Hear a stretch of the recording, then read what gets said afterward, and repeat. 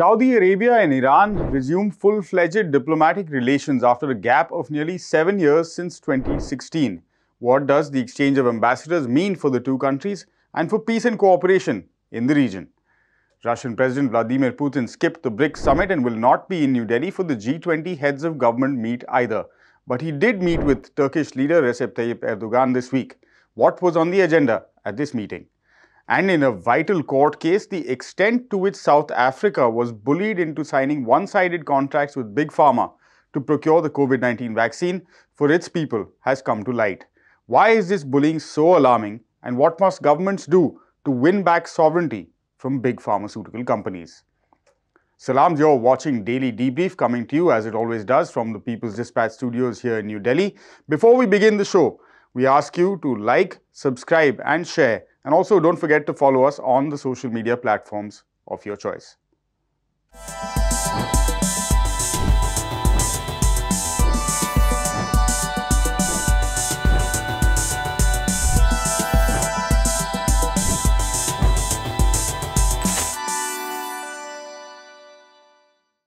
First up, in a deal several months in the making, Saudi Arabia and Iran have exchanged officially ambassadors for the first time since relations went awry back in 2016, leading to a long-term diplomatic impasse.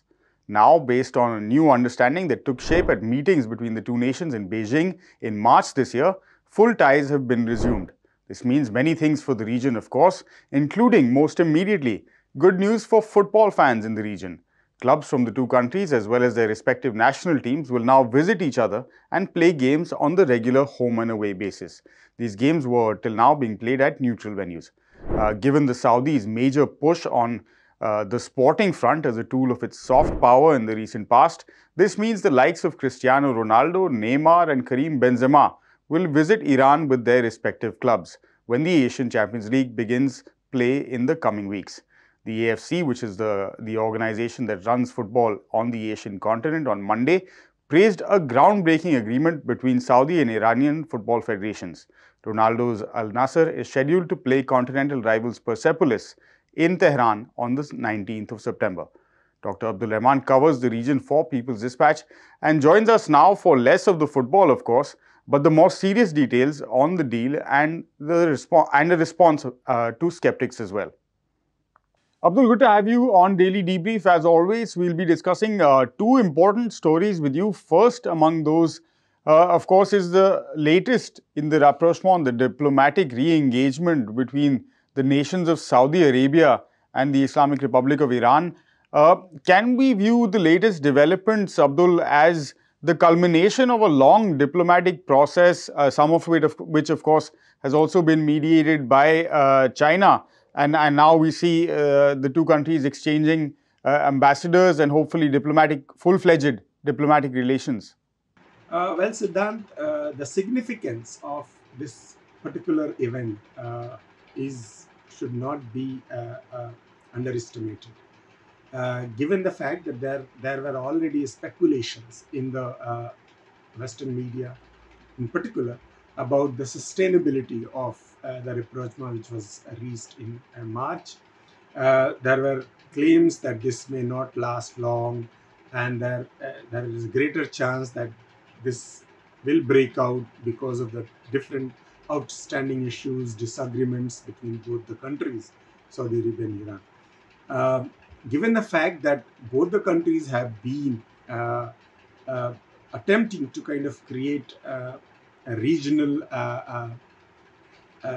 some kind of regional presence for them, and were involved in a very competitive geopolitical maneuvering in the larger West Asia or the Arab world. Of course, there are possibilities of disagreements, no doubt about it. But the resumption of diplomatic relationship and they are also joining BRICS together, and there are also speculations that Saudi Arabia may join another group which is called Shanghai Cooperation Organization, of which Iran became full-fledged member earlier this year. So given the fact that now they are cooperating and sitting together on multiple diplomatic forums, international diplomatic forums, gives the relationship between Iran and Saudi Arabia, despite the competition over the regional geopolitics, defined, despite the differences over various smaller issues in Persian Gulf or in Yemen or in other places. Despite all those differences, because now that they have a full-fledged diplomatic relation, and they're sitting together on multiple forums where the chances of addressing their grievances politically and through negotiations are much more higher than what was there before. This gives kind of makes it very significant and very important that now that both the relationship between both the countries will be much more sustainable. It also creates the possibilities of larger peace and cooperation in the West Asia region in particular, uh, because the disagreements and the conflict between both these, the largest, one of the largest economies, largest military power, them being the having the influence across the region. If there were disagreements and there were no venues for them to have a diplomatic relation, diplomatically solve those disagreements, then of course that would lead to different kinds of conflicts and different kinds of, which would basically add to the instability in the region. So if they are cooperating and if there is a full-fledged diplomatic relationship between both the countries, this basically gives a greater hope for the larger regional peace and stability, and larger avenues for further kind of cooperation, and that of course is good for the region, good for the global peace, and also basically creates better hopes for future of the South-South cooperation. There have, of course, Abdul, been skeptics of this new deal or the new understanding that these two countries have come to, particularly those who have their own interests in the wider region in West Asia and other parts of the world. How do you view the longevity of the process that is now sort of well underway, and the understanding that the Saudis and the Iranians seem to have reached? Well, Siddhant, the diplomatic initiative which was taken in China in March, which led to the rapprochement between Saudi Arabia and Iran after a gap of more than 7 years, uh, and kind of created a possibility of rebuilding of relationship between both of them, seems to have come to a logical conclusion on Tuesday, when the ambassadors of each of these countries basically went to their respective embassies in Tehran and Riyadh, and which were functioning, of course, which were functioning at least since last month, and kind of resume the full-fledged diplomatic relations.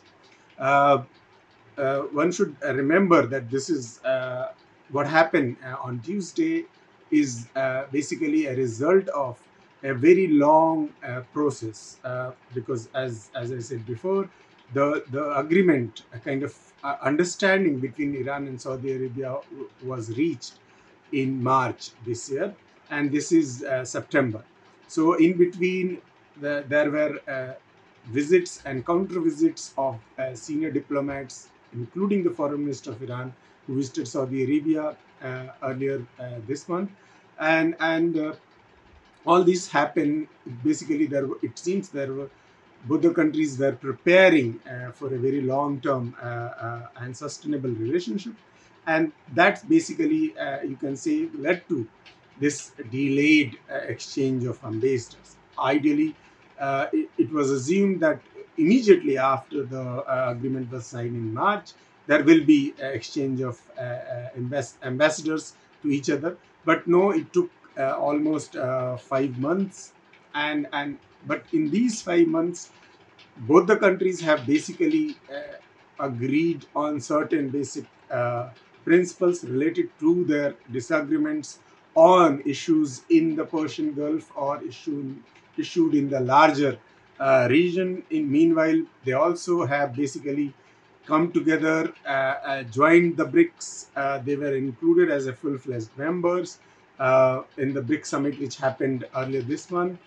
They also, earlier last month, they have also basically, it seems, though it is not very clear, that there has been some kind of understanding between both the countries related to one of the crucial issues of contention between both of them, which is in Yemen, the war in Yemen.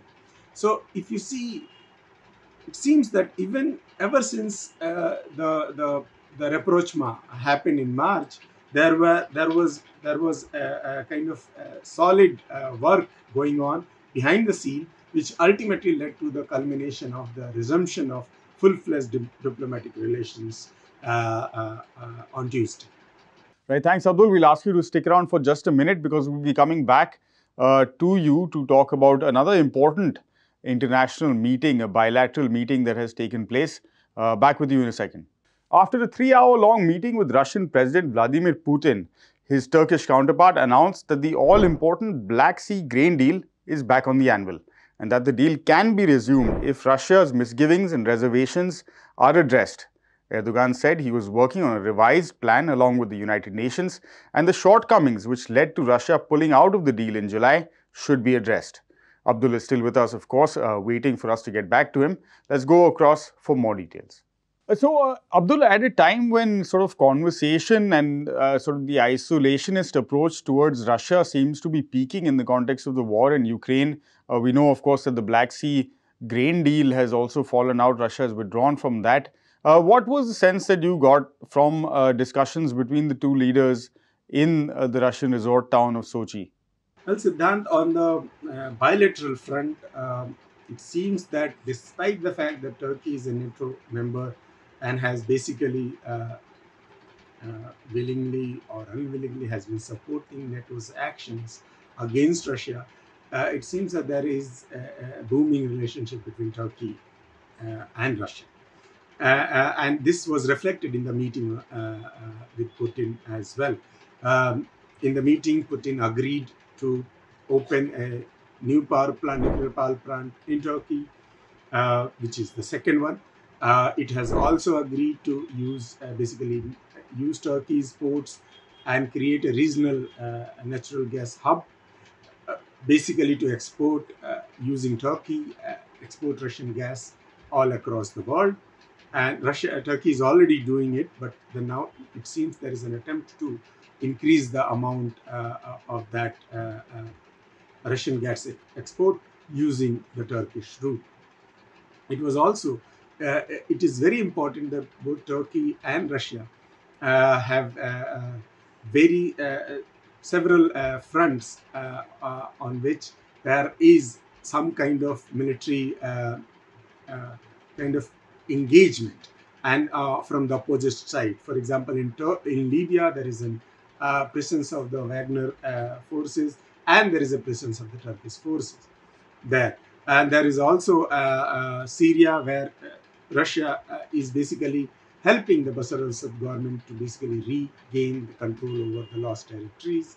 And Turkey has been supporting the anti-Assad forces.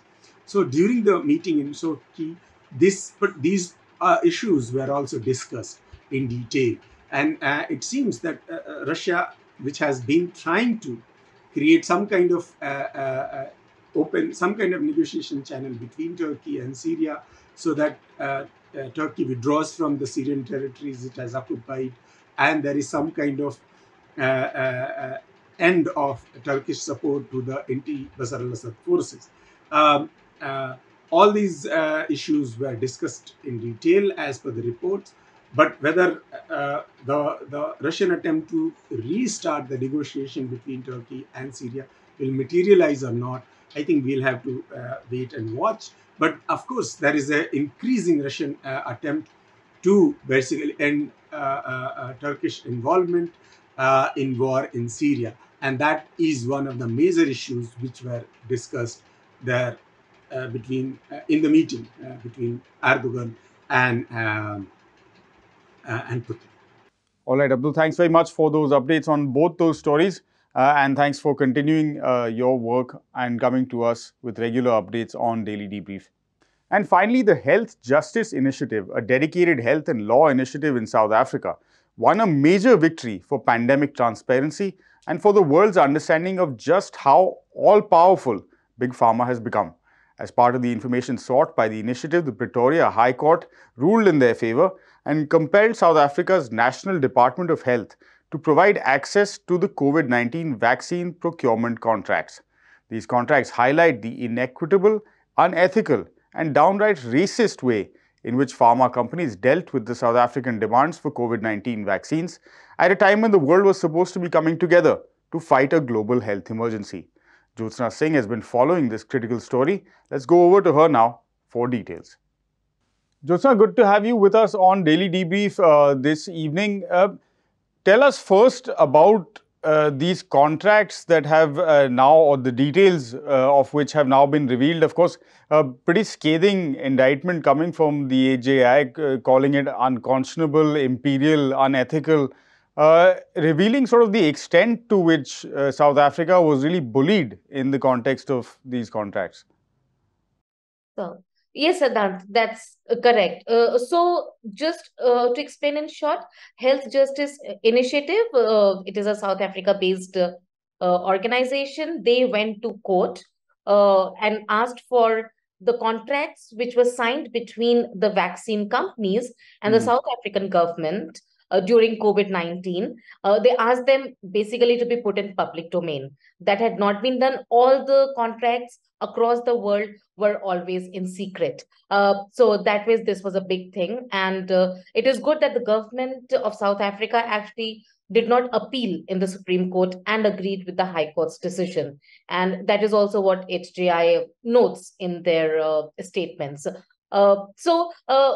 But what it has revealed, of course, there are some certain new things, but what we already knew from certain leaked documents from other countries, say Colombia, Brazil, etc., it confirms that South Africa had to go through the same bullying by the pharmaceutical companies.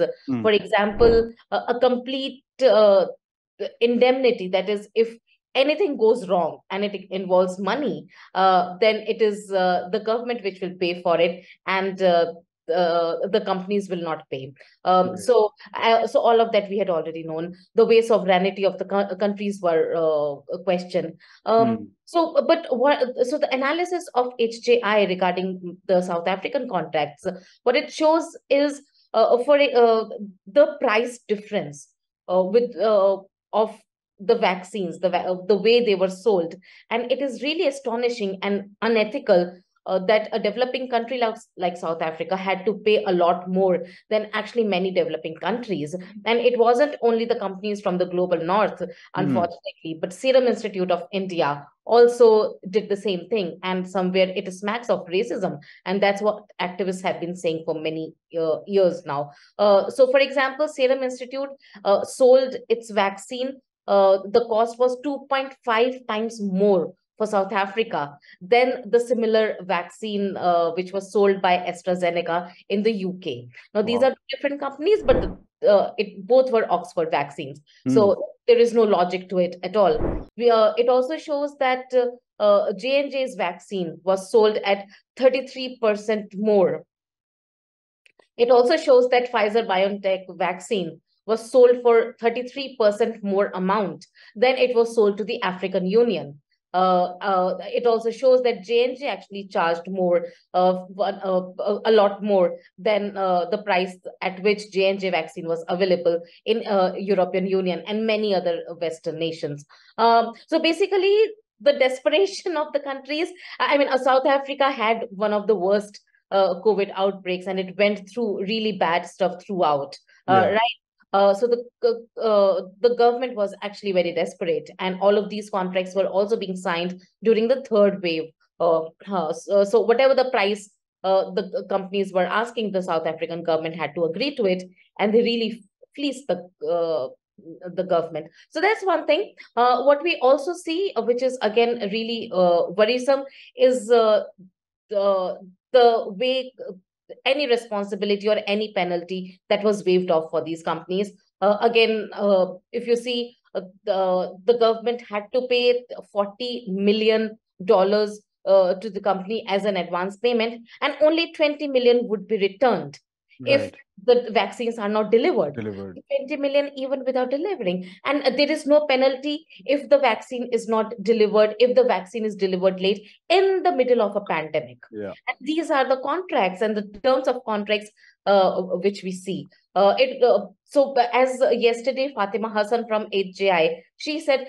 this is probably the biggest scandal of the century, because the companies said that once the government has bought the vaccine, the government cannot sell it to any other company, any other country. The government cannot reroute it for something else or to some other geography.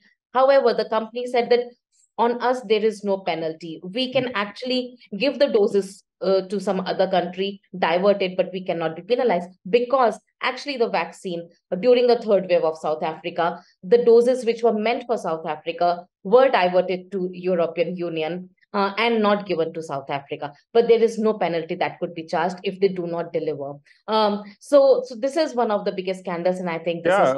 I mean, it's astounding, Jyotsna, how this has sort of played out, and like you said, it kind of reiterates some of what we already knew, but now gives concrete evidence to it. In that sense, you would imagine that this case would have some significance even outside of the realm of South Africa, of course, and not just limited to the COVID-19 pandemic that is sort of now at least in the past. Tell us a bit more on that. What are the repercussions that are likely to sort of go from here?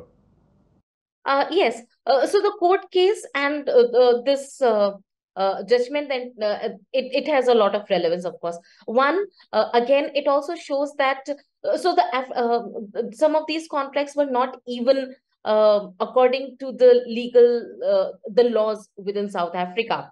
They were according to the Welsh law or the English law, which right. is the governments across the world have to take note of that, because you make laws in your country which comes through a lot of deliberations, and the civil society participates, activists participate, but a pharmaceutical company from some other country can come in and say that we don't agree with this. You have to work according to some other laws which will be less pro people, which will be more anti people. So that's what has happened. So this is one thing the governments should start to say no to, and worldwide should take note of.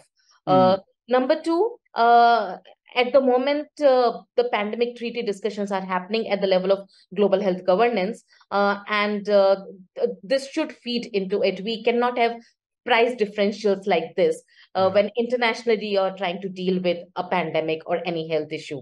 It cannot be so non-transparent. The contracts cannot be so non-transparent. That is the other thing. Of course, the governments have to come together and work on it.